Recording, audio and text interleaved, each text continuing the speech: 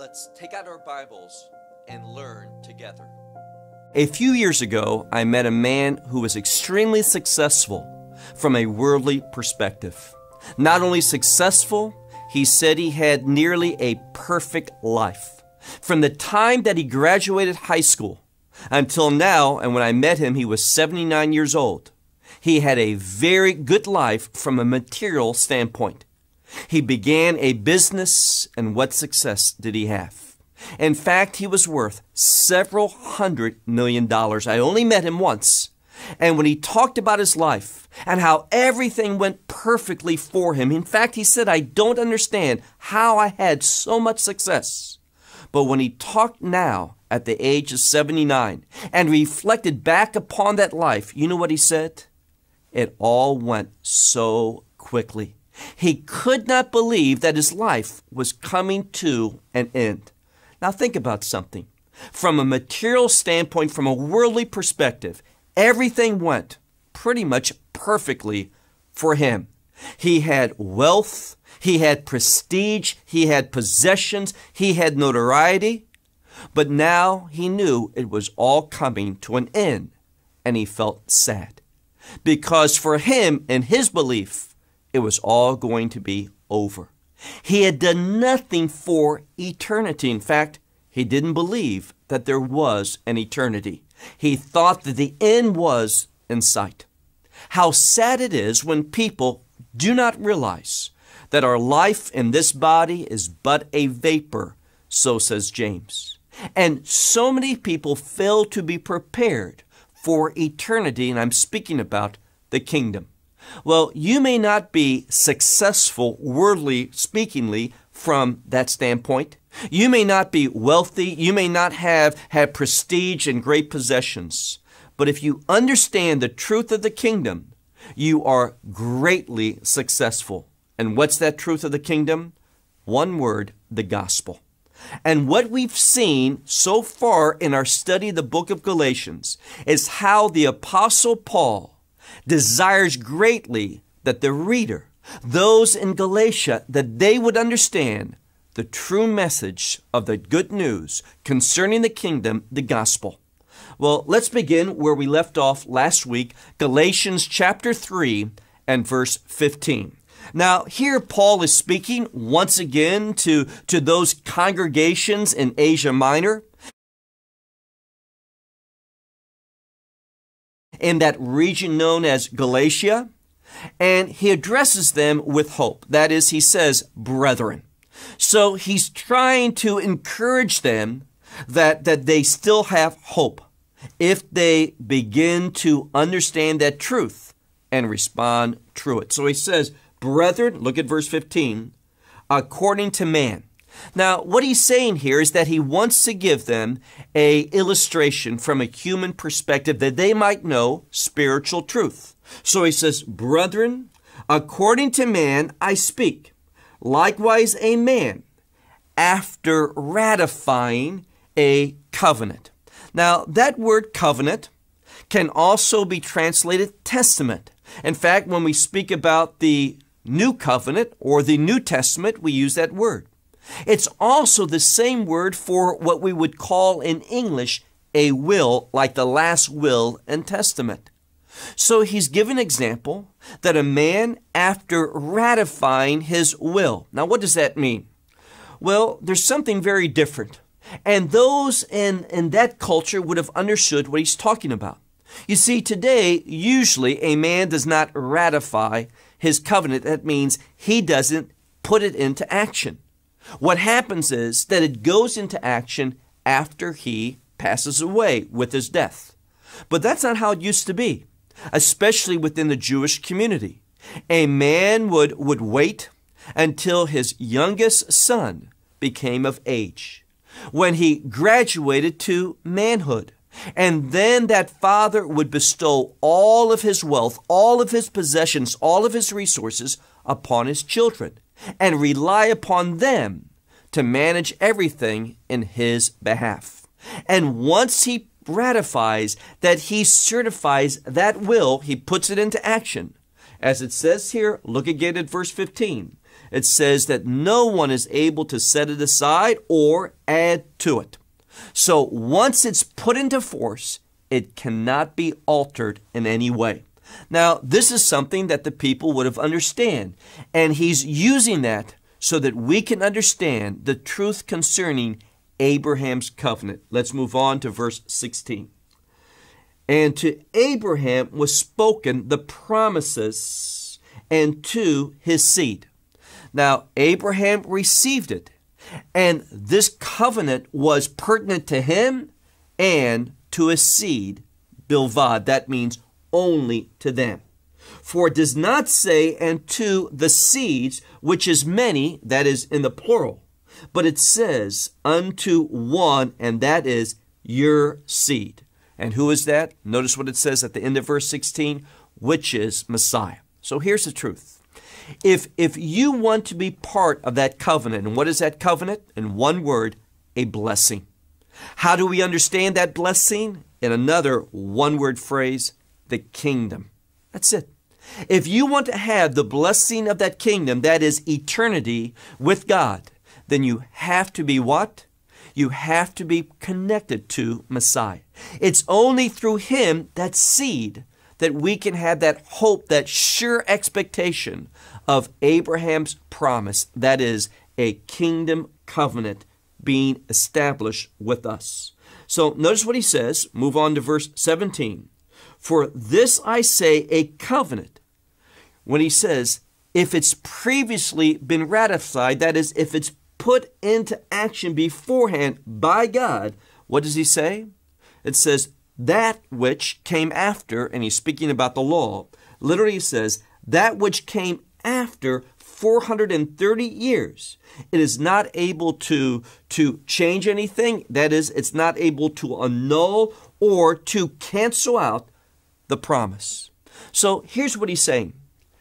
He's given this example. You can't change a man's will after it's been ratified and put into action. In that same way, after God made that covenant with Abraham and put it into force, something that takes place 430 years after, what he's referring to, the law of Moses.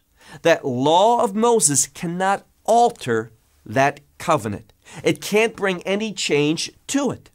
And we're going to see that the nature of that covenant, and a word that appears over and over, we see it in verse 14, and we've seen it one other time today. He says it can't alter it because it's based in a promise. A promise from who? The living God. Move on to verse 18. There we see a expression where it says agar. What does that mean? It identifies a hypothetical situation. He says, for if from the law is the inheritance, it's not. But he's saying, if by chance, a hypothetical situation, if by the law was the inheritance, then it's no longer based in what? He says, a promise. Why? Because when we read the law of Moses, it talks about the expectations that God has for us. Remember what the prophet Jeremiah says about the law. He says, which we broke. So there's a view concerning the law of doing. We have to do it. If we don't, we break it. But if we were able to do it, another hypothetical situation, if we were able to do it, we would achieve it based upon works. And therefore, it would be a payment rather than what? What the law, or what the covenant of Abraham was initially, and that is a promise. So he says, if there was an inheritance by the law, it would no longer be a promise. But to Abraham was the promise, and what does your Bible say? Now, many translations say, was made by God. But that's not what it says. It uses a word, the root of that is the word charis, where we get the English word grace. So what I want you to see is this. Paul is speaking and he's revealing something. The Abraham covenant came into being by God's grace. It was initiated by the grace of God. And that's why it's dependent upon a promise rather than our deeds. If it was done by deeds, it wouldn't be based in grace and it wouldn't be established in a promise. Verse 19.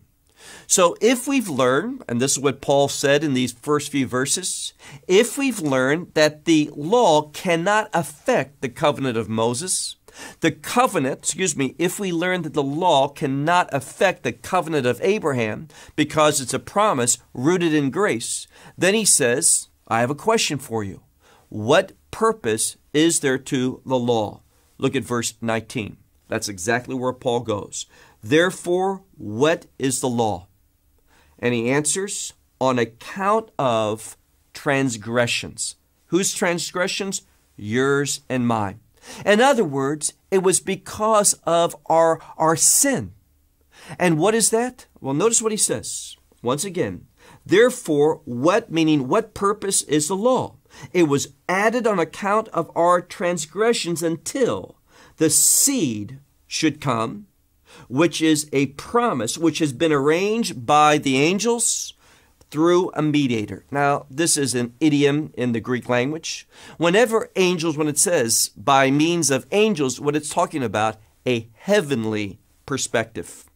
The covenant of Abraham was heavenly in nature. And it was enacted in your life and my life by what? A mediator. And who's that mediator? Well, we're going to see. It is Messiah Yeshua. And here's the important point. Look, if you would, to verse 20. It says, now a mediator is not one. Now, why would he say that? Well, a mediator does the work for another. And what it says here, normally speaking, a mediator is not one, but he says, but God is one. So what's he trying to reveal here? A very important theological truth. And that is Messiah and God are one. God himself was that mediator. He became flesh in our behalf in order that that covenant, a blessing, that is the kingdom promise, might be made a reality in our life. He did everything, and he alone is worthy of the praise. So he says, usually a mediator represents another. So there's more than one. But God, he's done it all. God is one. Therefore, the law, now he's giving another situation. Well, if the law doesn't add something, if the covenant of Abraham is not insufficient, it is sufficient to bring about the purposes and the plans of God, his blessing in our life. Then what purpose is the law? Well, if the law doesn't add anything to it, there's another possibility.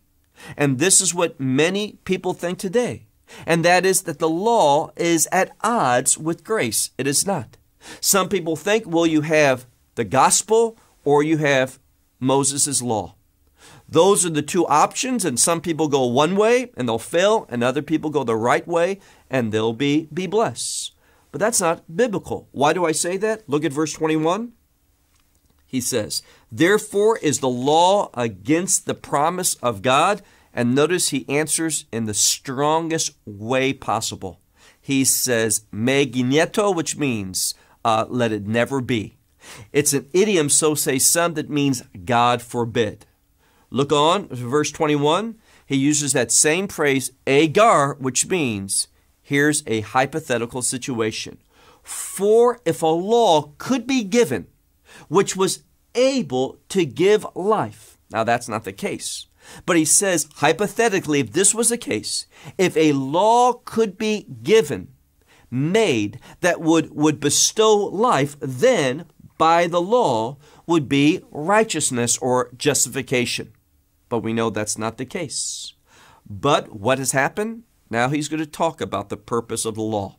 Beginning in verse 21, he's talking about the right understanding of a believer of why the law was given. He says, look at verse 22, but in order to, and he's talking about the Scripture, in order for the Scripture to do something, to close us up together, all of us, under what? Under sin.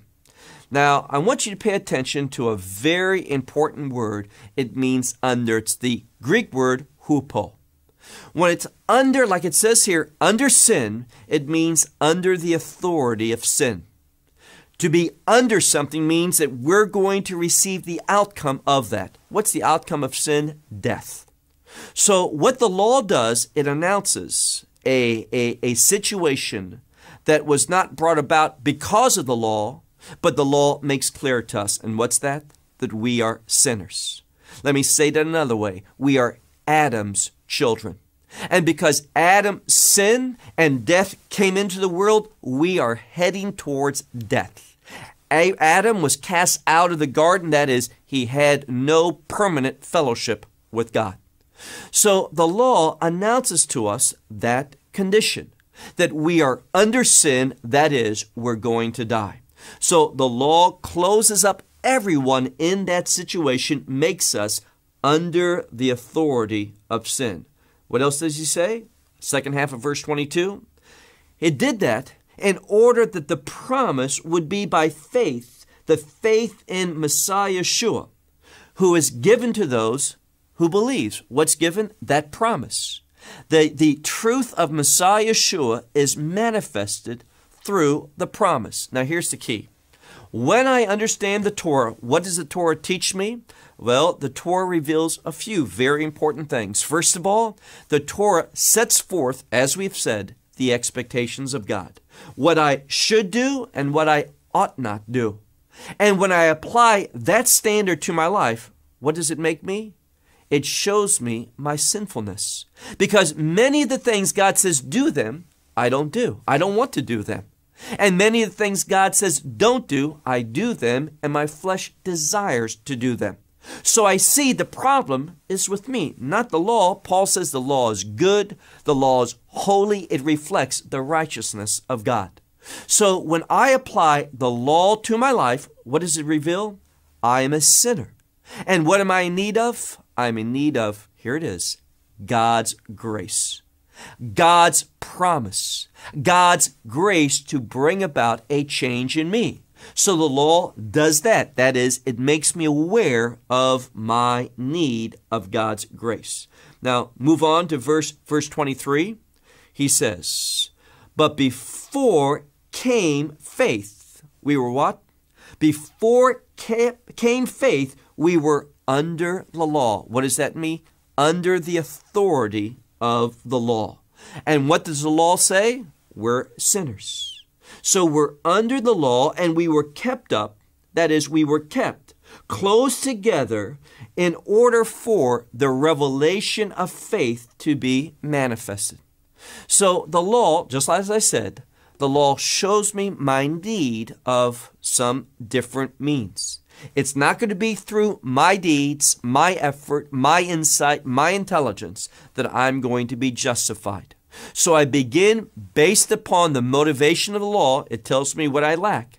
I begin to search out God's grace. And within the words of the law, we find a covenant. See, the covenant of Abraham was revealed by the law. It was spoken to Abraham. It was ratified. It was put into action. But it's only through the testimony of Scripture that I see that. So the law shows me my need. That is, I'm a sinner. My need for grace, and there within that is the manifestation, the revelation of God's covenant with Abraham. So he says, once that came about, look at verse 24, so that we understand the law in this way. He uses the word pedagogos. What's that? Pedagogos, that is a tutor or a schoolmaster. So once again here, he's talking about how to rightly understand the law of God. And we see here that it's a schoolmaster, it's a tutor. And what does it do? We'll keep reading verse 24. So that the law is our schoolmaster. It's become that in order what? For Messiah. And what does he mean there? He shows us our need of Messiah in order that out of faith we are made righteous. Then he says that when faith came, we are no longer under what? The schoolmaster. Now, the schoolmaster brings us, does two things. And the schoolmaster is Torah. Torah teaches me of my status before God. I am under sin. I am in need of God's grace. I cannot save myself. And it teaches me to look for faith. Why? Because it says that Abraham was made righteous. How?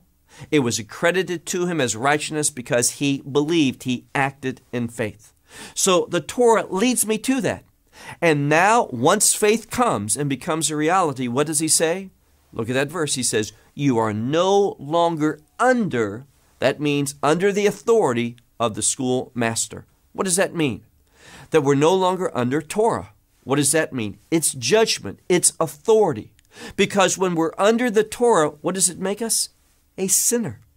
But what happens? Well, I become new creation. What does he mean? Notice how this scripture unfolds. Look now to verse 26. Now he says all. Doesn't mean all, everyone. It means every believer. All believers have this as a reality. What is that? Look at verse 26. For all are sons of God if, here's a key, if you have executed faith, exercised faith, it says. For, look at it, verse 26. For by means of faith in Messiah, Yeshua, for as many who are in Messiah, what? Have been baptized. Now, what does baptized speak of? Well, baptism speaks of two things, death and resurrection. So now I have what? Died through Messiah. When Messiah died upon that tree, I died too.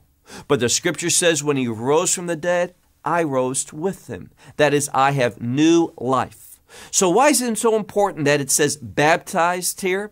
Because baptism is death. What happens? Death is a consequence of the Torah. So I have already suffered through Messiah's work. He paid the price. He died for me, but I have experienced death. So I'm no longer under the law. Under law's judgment, sinner, what's the outcome of sin? Death.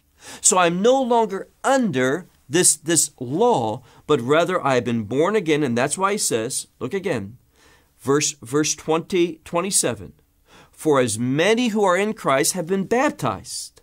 And it says, also, what have you done? You have put on Christ. That is, you've become alive in Messiah. The life that he lives, you are to live. His life becomes your life. Now, what are we talking about here? One word, the gospel. And if you were to answer with a one-word answer, what is the gospel? You know what the right answer would be? Yeshua. That is Messiah. Because it's when you are in him, he is your life, that you have experienced that gospel message. So move on, verse 28. He says one of the most misunderstood passages. Look at verse 28. For there is no longer a Jew or Gentile, or a slave or a free, or male or female. Now, is that what he means? There's no longer any more males or females? No. What he's talking about here is access to this gospel. What he wants to say is this: it doesn't make a difference if you're Jewish or you're not, if you're a male or a female, if you're free or a slave, that gospel is available to you. We become one in Messiah. Now, we don't lose our gender. We don't lose our nationality, our ethnicity. We don't lose whatever status. We're still that. But none of those things keep us from experiencing the power of the gospel, that power of salvation. That is, that outcome of Abraham's covenant, that we become justified, we are made righteous, and we will have life eternal in that kingdom. So he says here, we are all, verse 28 in, for we all are in Messiah, one in Messiah, Yeshua. And if you are Messiah, then he says, here's the result. Then you are a seed of Abraham. What does that mean? Well, why does he use that phrase? Because earlier on, when he's talking about this, he says this covenant of promise, this covenant of blessing, this covenant of inheritance, that is the kingdom, is made to Abraham and to his seed. And the only way that we can become part of that hope, and it's a sure hope, it's not something that I hope, it's something that God has promised and he has made possible through his grace. He says the only way that we can ensure that we are part of that is through becoming a seed of Abraham. And the only way to become a seed of Abraham is by means of faith in the promise of God, that gospel. So he says, but you are of Messiah, therefore a seed of Abraham are you. And it says that you are heirs too. And how did he begin? Talking about promise. What did he say in the middle? That the Abraham's covenant is a promise. And what does he say now? That we are heirs of a promise. So when it comes to having hope, it's all based in one truth. God has promised. And how does God make that promise a reality? Well, he issued that promise, what the scripture says, with charis, with grace. That means we don't deserve it. We didn't merit. We didn't earn it. But what did we do? We receive it based upon our faith in God as the author of this covenant. God as the one who makes it a reality for you and me if we take hold of Abraham's faith. See, when we look at the scripture over and over, Abraham is a man that is surrounded by two concepts in the scripture. One is promise. He was a man moved by the promises of God. And why was that a reality in his life? Well, here's the second word, faith. He had faith in God's promises. Now, another important thing is this. He did not believe that he, in and of himself, was able to take hold of them. But he relied upon God's grace. That's where his faith was aimed. And God, being sovereign, who has issued forth his grace by who? Well, remember the key of this covenant. One of the most important phrases in the scripture is Nivrachu bacha kol mishpachot ha'adamah, which says, you will be blessed in who? All the families of the earth will be blessed in Messiah Yeshua, that seed. And that's what this passage shares with us over and over. That it's through the seed of Abraham, Messiah Yeshua, that we can know this promise, not just for a season, but for all of eternity. Well, we'll close with this. Remember this hope that we have of eternity, and not just a hope in a fleeting vapor, this body and this life.